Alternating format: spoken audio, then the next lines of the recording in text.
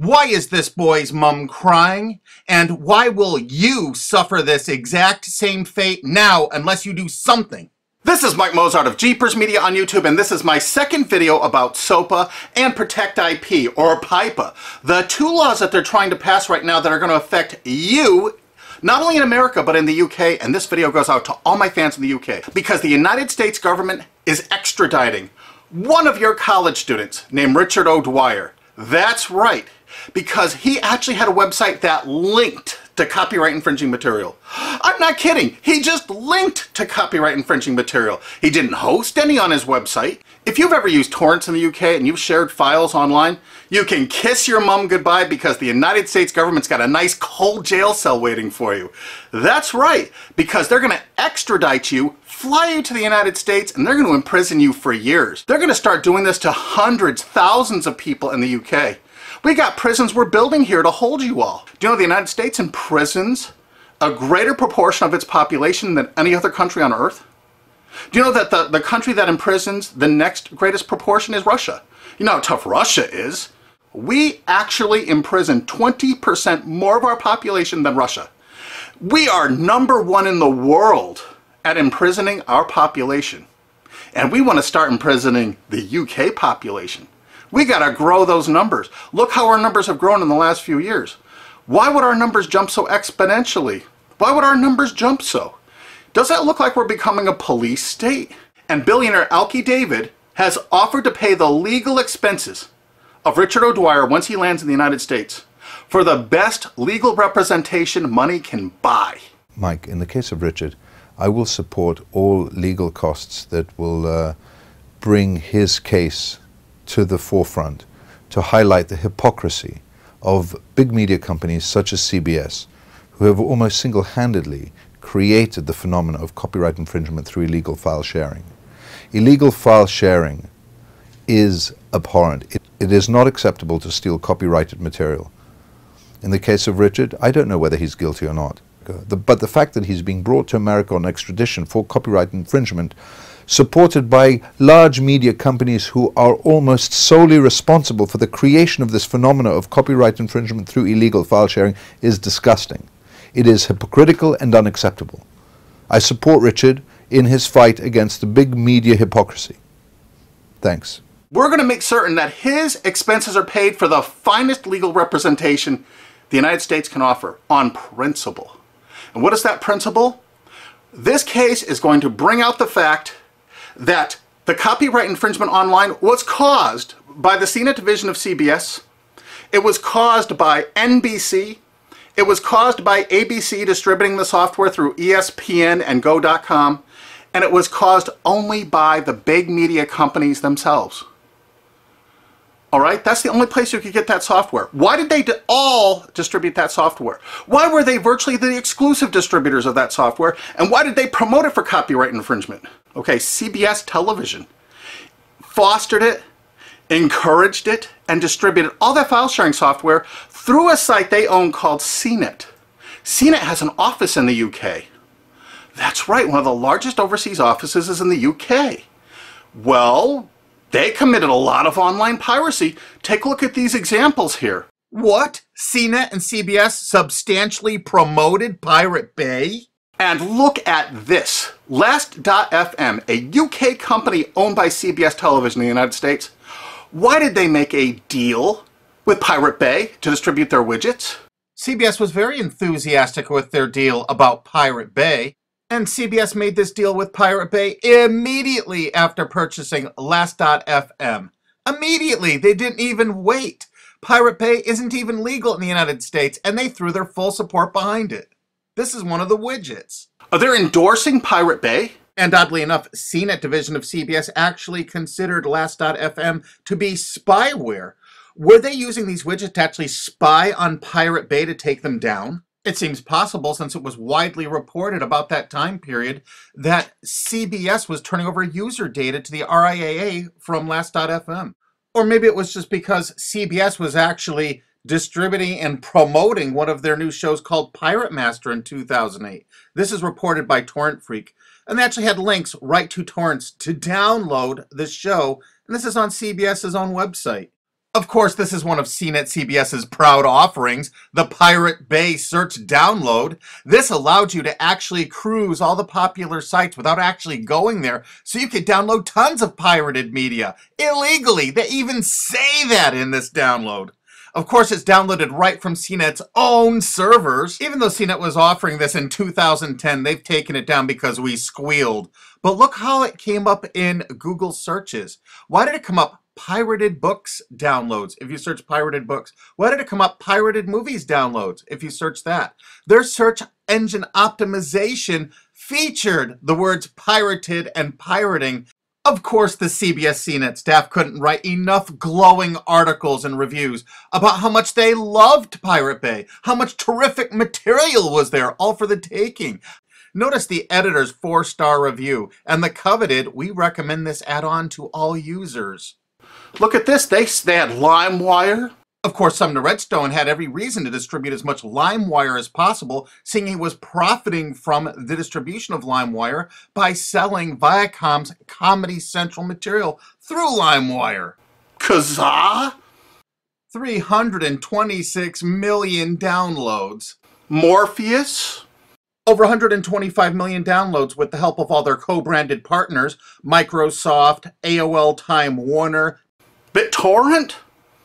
It goes on and on and on. CNET CBS wanted you to download pirated media so badly, they offered downloads specifically to cover your digital tracks, reviewed by their editors, and distributed through all their co-branded partners. Look at the freaking date this was added to CBS CNET. And ZapShares was perfect to use if you were using LimeWire to download Lady Gaga songs, like the editors showed you in this screen capture. And do you know who heads up that company? Sumner Redstone, one of America's richest men. And you know what you're going to do? If it's okay for the United States government to extradite that poor kid to the United States to stand trial here for something that wasn't illegal there, Sumner Redstone distributed file sharing software to your country.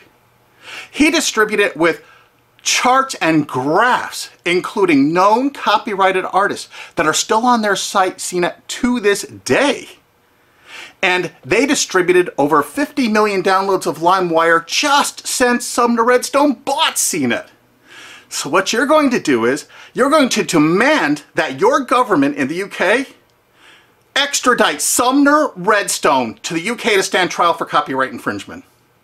That's right. You are going to demand it. You are going to write every single person in the UK. Because why should an American multi-billionaire be above the law? Hey, they can extradite one of your mates, some chap from England, over to the United States to sit in a prison for 5 or 10 years. Let's go after who really caused the copyright infringement. Let's go after the big media companies that actually distributed this software. I bet you didn't know who invested tens of millions of dollars in BitTorrent. SL partners, Paul G. Allen, Bill Gates, Microsoft. How come they're not in prison? They should be. Why, Sumner Redstone's company Viacom, in their sworn statement of undisputed facts from Viacom versus YouTube, stated as fact notorious pirate sites like Napster, Kazaa, and BitTorrent. Hey, I thought it was a piracy site. How come in 2008 all of these big media companies in the United States had content distribution deals with BitTorrent? You had a sworn statement in court they were a piracy site, Sumner Redstone. Why is your Paramount Pictures and MTV networks there? Why are you bringing people to court over downloading from BitTorrent when you used it yourself? While Sumner Redstone's Viacom was swearing in court that BitTorrent was a piracy site, their own CNET wrote this wonderful review of it. Pros: BitTorrent downloads can be delivered to you using any BitTorrent client app. Partial to uTorrent? No problem. Now you can mix your legal and pirated downloads into one client. Of course, every entertainment company distributed that software. Yeah, BitTorrent actually tried to go legitimate for a while. This is an article from CNET UK. Legit BitTorrent faces uphill struggle. Of course it did. Does this signal the death knell of all that is illegal in the world of file sharing? CNET admitted that BitTorrent was all that was illegal in the world of file sharing. Is it for anyone's benefit for BitTorrent to go down the same route as Napster or Kazaa? Well, CNET's been distributing this software before this article for 7 years. We think it's fairly obvious that most of BitTorrent's existing 135 million users will flee in droves. Free and illegal is always better than paid. Of course, their paid downloads failed. Remember, you have to look at the dates on this software from CNET CBS. This is November 5th, 2010. Mega Upload Super Search. So you don't even have to use a search board. It actually scans through Mega Uploads. CNET staff reviewed it and recommended it. Of course, CNET CBS loved Rapidshare. Look at this, day added August 19th, 2008 when CBS owned it. The editors reviewed it and loved it. This particular little item lets you search Rapidshare with a special bot so you would never have to use an external site, downloaded right from their own servers. The CNET division of CBS offered dozens and dozens of BitTorrent toolbars, allowing you to search the different sites such as Pirate Bay, Torrent Spy, ISOHunt, without leaving the comfort of your own desktop or having to look at their advertising. They actually let you search it without going there. Here's another one of those torrent searchers CBS CNET offered. The pictures showed all the results for Lost, the TV show. JPTorrent is the first multi-search torrent program. It lets you search over 100 torrent pages with one click. And feast your eyes on the picture the CNET editors provided for you so you can see how effective it is. They showed you a picture of the Lost TV show. They checked over 300 different torrents. These are the top 15. Mininova, Pirate Bay, ISOHunt, Torrent Spy. I think you get the idea that the whole point of downloading these was to find copyrighted TV shows. Huh, CBS? CNET CBS offered over 100 different torrent search tools. This one is Torrent Episode Downloader from 2009. Search and download torrents of new TV shows and episodes from the internet. Again, there's well over 100 different one of these anonymous torrent downloaders that CBS CNET offered. They were distributed co-branded through all of their partner sites. This material is egregious compared to what that TV Shack kid did. The only statement the president of CBS made in regards to all this material is that it's all perfectly legal. I guess it's legal if you're a multi-billion-dollar media company and not a UK student. And the CBS editors' reviews frequently featured copyrighted media. We have over 5,000 screen captures like this. So BitTorrent is really funded mostly by big US corporations. So it's the big US corporations that caused the piracy, and now they're going to go after you and your mates forever. You demand Sumner Redstone be brought to justice in the UK. Here's some of the evidence. There's a lot more evidence on onecandleinthedark.blogspot.com. They distributed the software itself with instructional charts and guidance. We're using copyright infringing materials to show you how easy it is to do, to encourage you to do it. And now they're going to arrest you for actually doing it. Isn't it great? That's the American way. And you're not going to sit by for that. Heck no. You know how easy it is to tell your legislators that you want Sumner Redstone brought to the UK? Extradite him. He needs to be extradited to the UK. He needs to pay for his crimes. Since he bought out CNET, they distributed over 50 million downloads of LimeWire. They distributed BitTorrent.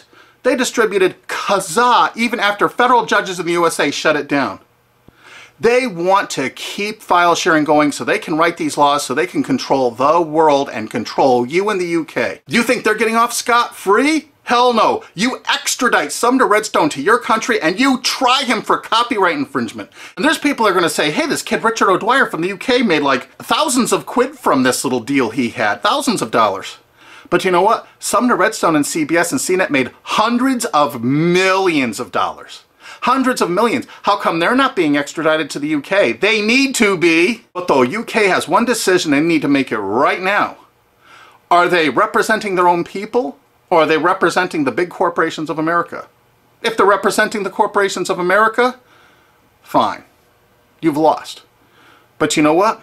If they have any integrity at all, they will extradite Sumner Redstone and make him stand trial and put him in prison for years. Don't let some billionaire go free for all this egregious copyright infringement when your mate from college is going to spend 5 to 10 years in prison in America for something that isn't even illegal in the UK. That's just sick. I mean, really sick. And you share this video with every single friend you have. You send it on Twitter, you put it on Facebook, you download this, you re-upload this video all over the internet. You make certain the world sees this video.